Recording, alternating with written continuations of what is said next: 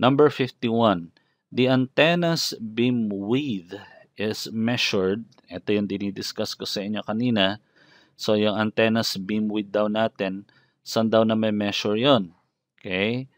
So, if this is your radiation pattern, paano natin na may measure yung beam width natin? If this is the peak point, na may measure yan on the negative 3 dB. Yan. Okay? Yan yung beam width mo ngayon. Sa negative 3 dB.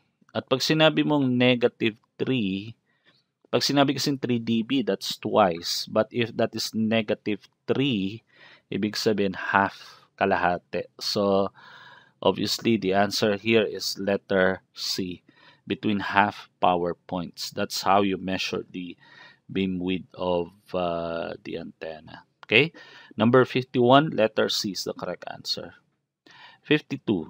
Calculate the energy per bit to noise density ratio in dB for a noise system with 62 dBm received signal power and a bit rate of 50 Mbps.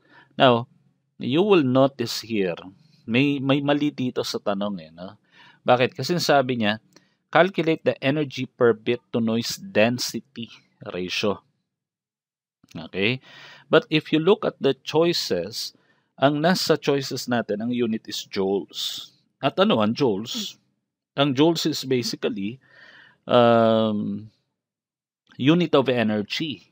Okay? Unit ng energy siya. Hindi siya energy per bit to noise density ratio in dB. Pero ito ay unit ng energy. Kaya ang kakalkulahin nyo lang dito, ang kakalkulahin lang natin dito is actually the energy per bit. Okay? At paano natin ito ikinocompute?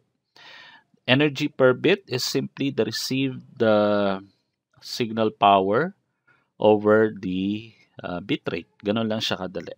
Okay? So ano ba yung received signal power natin?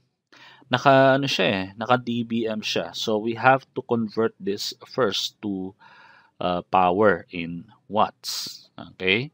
So pag na-convert na natin yan, this will be the given. Teka muna sir, bakit nangyari na ito ay negative?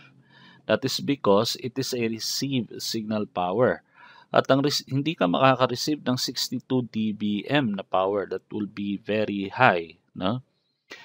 And dapat yan negative dahil that is a received signal power already. Nag-undergo na yan ng attenuation. Okay? So, kung mapapansin nyo, negative yung nasa nasa equation natin. Okay? Okay, now, tuloy natin ito. The received power will be 631 picowatts. So, we already have the received power. And then, if we're going to compute for the energy per bit, that will be 631 picowatts over 50 megabits per second. So, the energy of energy per bit is 0.013 times 10 to the negative 15 joules. And obviously, that is letter A for number 52. Okay. Number 53, the common light used in fiber optic links is what? Okay.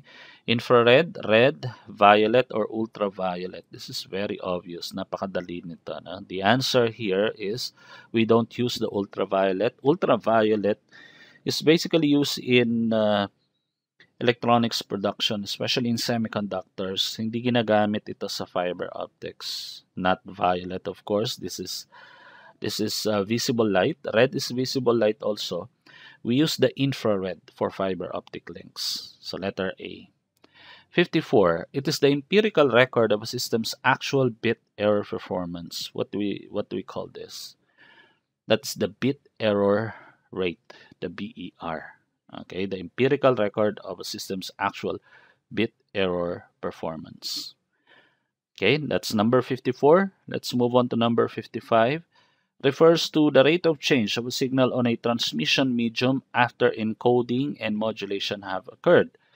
What's this? The rate of change of a signal on a transmission medium after encoding and modulation have occurred.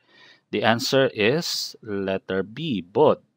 Baud is the symbol per unit time. And take note, baud is the unit at the output, meaning ito na nga, no? After, sabi niya, after encoding and modulation have occurred. So that is baud. Ang rate of change naman at the input, that is bit rate. Okay, so bit rate is at the input, baud is at the output.